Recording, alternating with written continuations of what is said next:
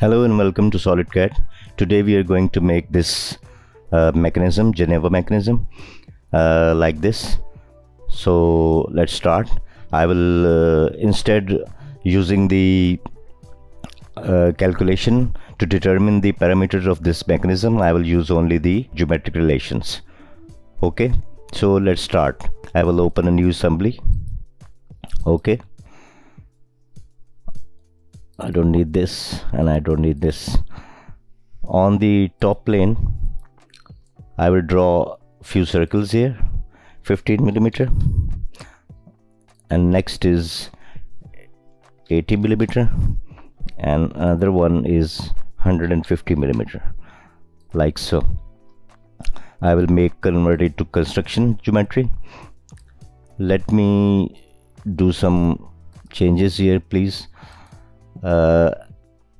Standards NC, dimensions standard, not standard, remove and remove. Okay, now this is okay, this looks better. Now I will draw a center line from the quadrant here to quadrant there. Now I will select this and offset entities. I will 15.05 divided by 2 bidirectional cap ends, like so. Okay, like this. Now I will circular pattern it, this, and this one 5 times, number of instance 5. Okay, I will exit out of it. I will make sure that this and this is coincident, and this and this is coincident. The sketch is fully defined. Now I will draw a center line here, and let me make a driven dimension here of 72 degree. Okay, now I will draw a line from center of this somewhere here, and I will give it a dimension of half of 72 is 36 degree, like so. Now I will draw a three point circle. First point is this, and second point is this, and the third point is the tangent to this, and for construction purpose. Okay, so we got the crank center here. The crank will use this center, and the pin, the roller will follow this path here. Roller will not go off this path. I will let me make this there is a, let me delete this. There is another. Is there any other? No. Now I will make this and this tangent, like so. Here is the center point. The pin will follow this path, enter here and exit right here. So unfollow this path to make this mechanism work. So I will draw a sketch here, like so. This is the locking mechanism. This is 85 millimeter, like so, and I will trim the extra. Trim to closest is the method, and I will circular pattern it 5 times, 5 instances, like so. I will trim the extra, trim to closest, like so. The sketch is fully defined. I will exit out of the sketch. Okay, on the top plane again I will draw another sketch. I will draw a few circles here. First is 15 millimeter, and the second one is, I will leave it here and determine what the dimension is. This one is 85 42.5, 85 millimeter. So this will be 84.95. 0.05 is the clearance for the mechanism to work properly without any friction, unnecessary friction. I will draw another circle here for outer edge and give it a dimension. This dimension is 145, like so. I will drop a point here, and this point I will press shift and select this and this and put it on the intersection, like so. And this is the point for pin, the roller. The roller is 15 millimeter, like so.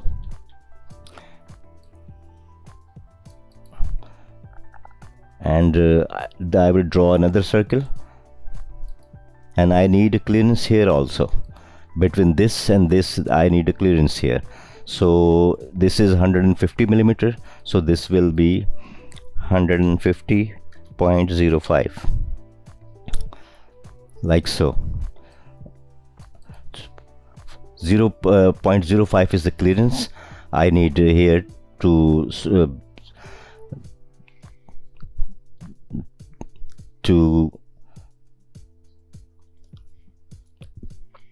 make less and less friction, to avoid friction, sorry. I will trim the extra. I don't need this. I don't need this. This is fully defined and sketch is complete. I will exit out of it also. I have two sketches now. I will insert a new part here, and on the top plane I will draw a sketch, and I will use this first sketch and convert it and extrude this up to 15 millimeter. Okay, one part is complete. Now I will go for the second part. I will exit this sketch. I will make another part here, and on the top plane I will use sketch and sketch 2 and convert entities, like so. And I will extrude it, extrude this only up to 15 millimeter. Okay, I will use this sketch.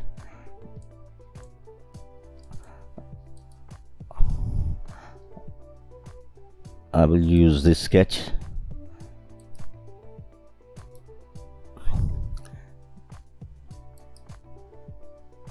Save.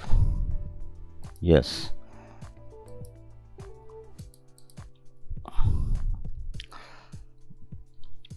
I will extrude it.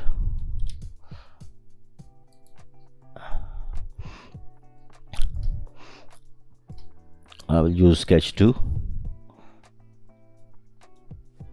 and go for I will edit part, sketch,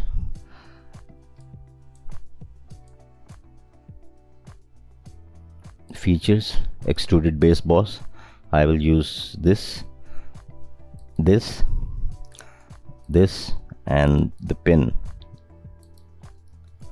but reverse direction is reversed. Okay, both parts are complete. Now I'll exit out of the sketch and do some, I will lock all these for the motion study, and external references lock all. Okay,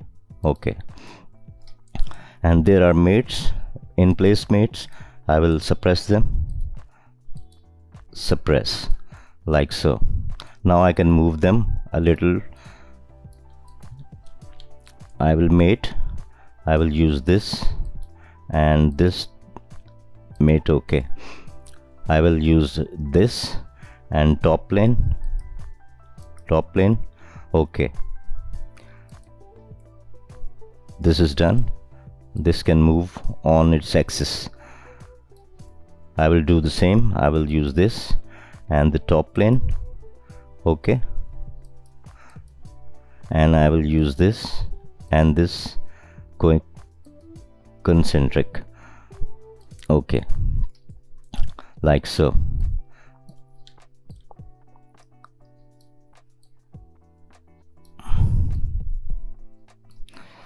Now I will hide the sketches, both sketch. I don't need these sketches anymore. I will give the part some kind of appearance here.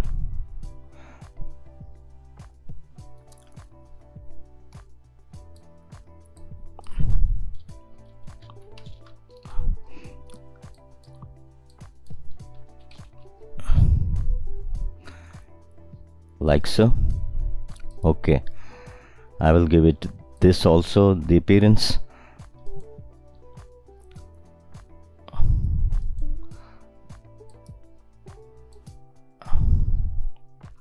Like something like that. Okay, but I will need 3 faces.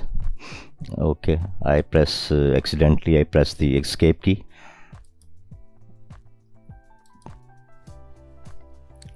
I'll give you this like so. Okay, I will go to motion study now, and I will use motion analysis, and I will first give them contact. Okay, now I will put a motor here and reverse direction. Speed is 12. Okay, okay, everything looks fine. Let me check what are the redundancies in place.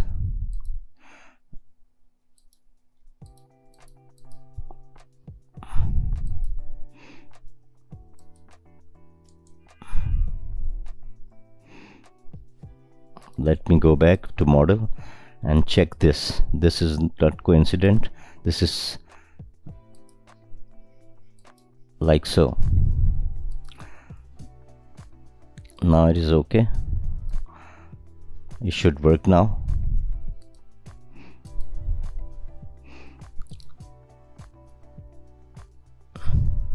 Moving part 2 suppressed.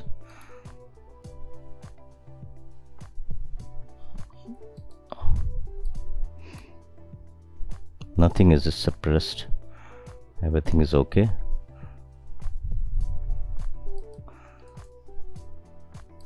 Just locked.